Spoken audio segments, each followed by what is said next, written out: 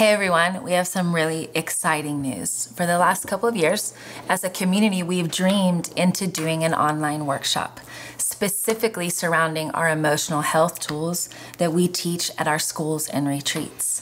And with the extra time that we've had this spring, because everything got canceled, we took the time to sit here at our kitchen table and record an entire workshop specifically around the honesty tool.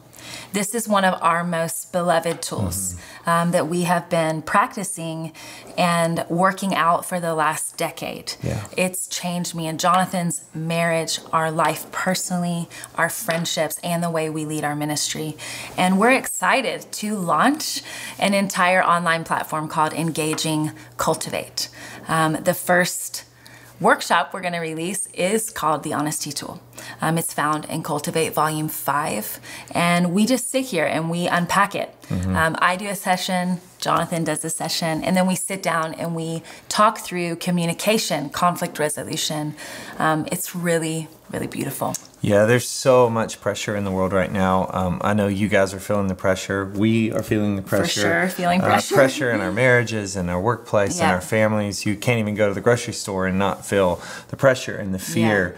And we ask ourselves, like, what can we do to bless you guys, to help you guys in the midst of all this pressure? And that's what this tool really is. That's right. It's a tool to engage the presence of God in the midst of the pressure.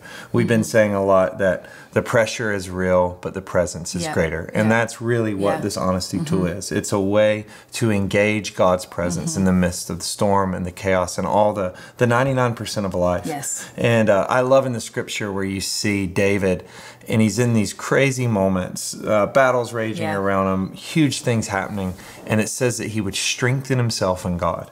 And that's what this tool has been for us. Right. It's been this well-worn path to find strength and grace in the middle of the storm. Yeah.